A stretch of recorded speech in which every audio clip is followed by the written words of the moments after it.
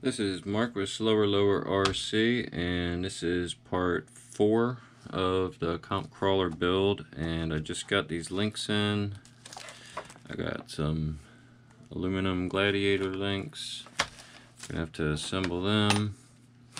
Got some Endura steel drive shafts for the gladiator, and some Endura telescoping shocks.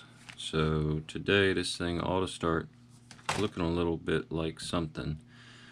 I used a gladiator just because it's got a long wheelbase, and I was going to use like a deadbolt rear links and drive shaft and C10 front links and drive shaft, but then you had to buy 2 sets of everything, so I figured I'd just try the gladiator since I have one, and it's pretty wide, long wheelbase. So I'm going to get these unwrapped and we're going to start assembling the links.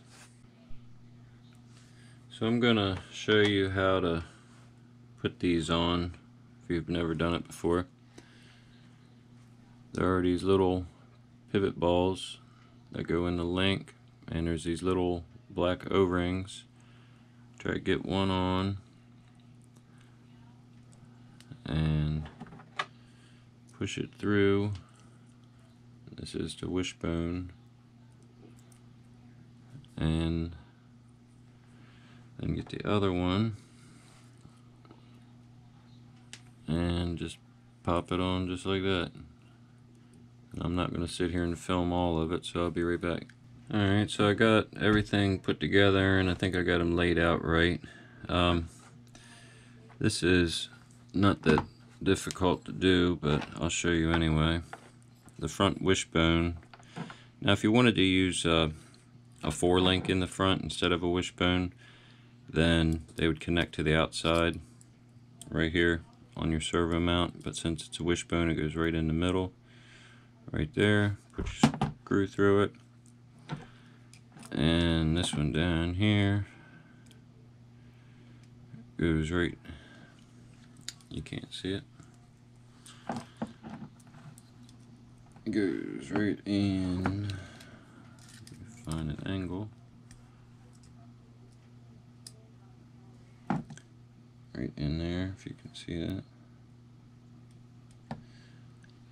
So I'm going to go ahead and get these front links mounted up, and I'll probably just go ahead and do the back ones and just show you when it's done, because there's really not much to it. So to get this on, I had to grind down on the inside of this NHX belly plate. I don't know if it's the belly plate or if it's the link. The balls are too big on that, but I just wanted to show you that because I'm right in the middle of it, and it was a little frustrating. So my GoPro went dead on me as I was putting these links on, so I just went ahead and put the shocks on and put some tires on it temporarily. These aren't the ones that are going on it, but you can see how the links went on onto the front, onto the back. These are the gladiator links. Got a nice long wheelbase. Got the shocks on. These are the telescoping shocks, so they go down pretty far, and they open up a lot too. Back ones are sticking a little. Maybe, hopefully they'll loosen up. Maybe it's just because they're new. And there's no weight on it, so it looks like it's really up high, but I might have to change the shock mounts, get them up a little bit higher to get her down like that. We'll see. Alright, so we got a roller starting to look like a car now, and next part we're going to go ahead and install motor and transmission, drive shafts, and servos, and we might even get them all hooked up. Alright, thanks for watching. This is Mark, Slower Lower RC, and last part we got this thing up to a roller. I think this is part 5. what we're going to do today is we're going to get the motor and transmission installed. We get the steering servos installed, the rest of the steering linkage, the aluminum horns, and these Endura steel drive shafts for the Gladiator. So I'm going to unwrap these parts and then we'll get started putting them on there. Alright, so I'm putting these drive shafts on the axles first, and you can see I have the male side of the drive shaft on the axle, and I like doing it like that because that way dirt can't get down inside of there if you put it on upside down. So I'm going to get this one up here on the front, and then I'm going to put the ones on the transmission, and we'll get the transmission motor mounted.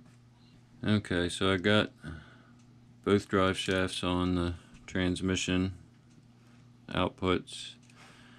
I've got the drive shafts on the differential inputs, and this part can be a little fidgety trying to get both drive shafts in phase with each other and trying to get them both on at the same time. So I'm going to do it off camera, but I'm basically just lining up both of these drive shafts, trying to get the bolts in the same positions on both sides, and then sliding it down into place. And there's 2 screws that go in the bottom, right there and right there, and 1 screw in the top. So I'm going to do that real quick and I'll be right back.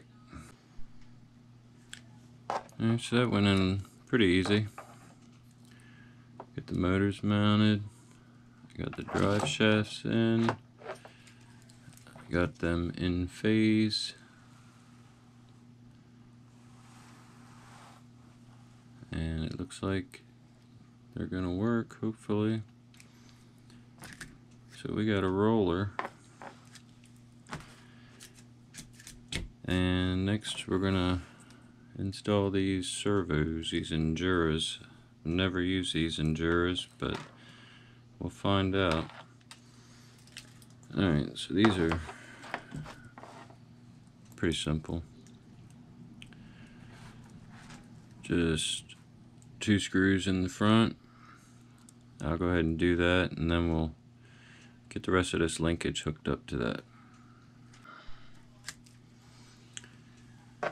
Alright, so got the servo mounted, got this upper link connected, and I think I got it on backwards. No, that's right. I got the aluminum horn hooked up. I just got to hook this up to the receiver and center it, put the screw in, and do the same on the back. So I'm going to do that real quick.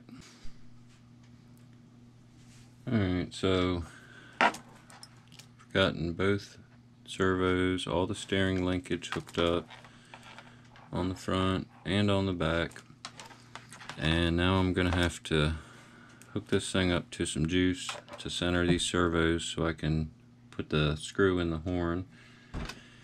So what we have here is the Furatech Lizard Pro, and if you look in the back of it right here, that's your plug for your brushless motor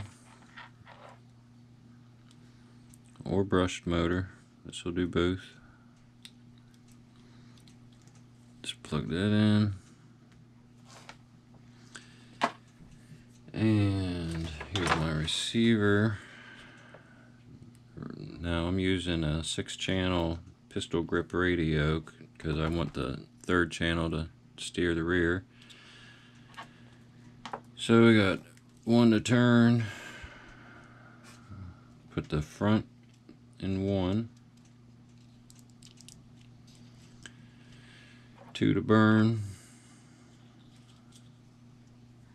to ESC in 2, and I have the radio set so the rear is going to be hooked into 3. And I did hook this up to my phone app last night and programmed the ESC so I wouldn't have to do it today. And a new battery.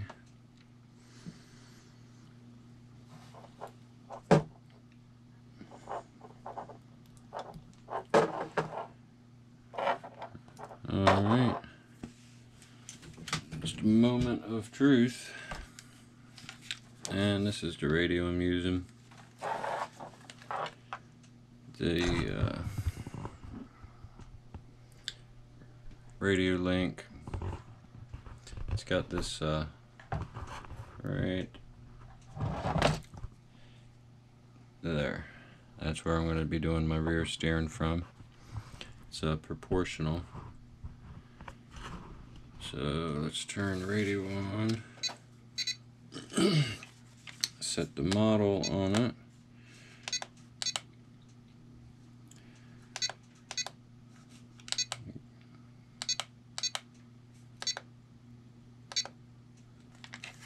Okay. And there's a little power switch right here on the speed control.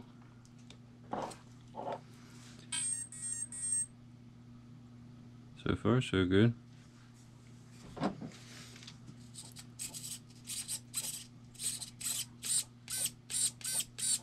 Oh, that's pretty quick. You see I'm turning that rear with this switch right here. And you see it is proportional. It's not just jumping like that. That is proportional rear steer. And this, oh, she's slow.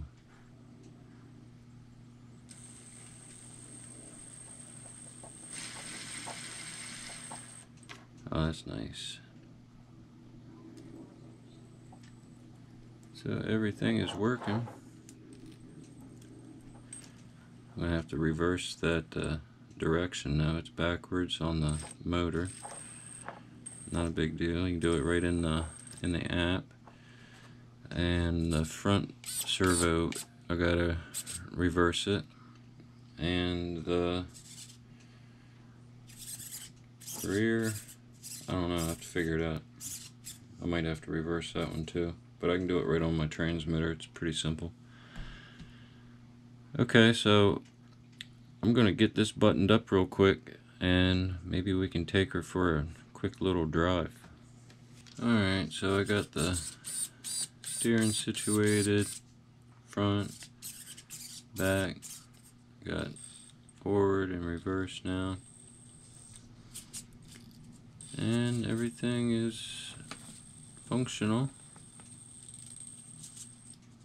Working like it should. So all this wiring is just very temporarily, just zip tied onto it just to give it a test run. So I'm going to get all this wiring all tidied up and hopefully I'll have my tires in. We'll put the wheels and tires on it and get the body mounted, which I got today. That's all I'm going to show you. I have to wait and see what it is. Thanks for watching.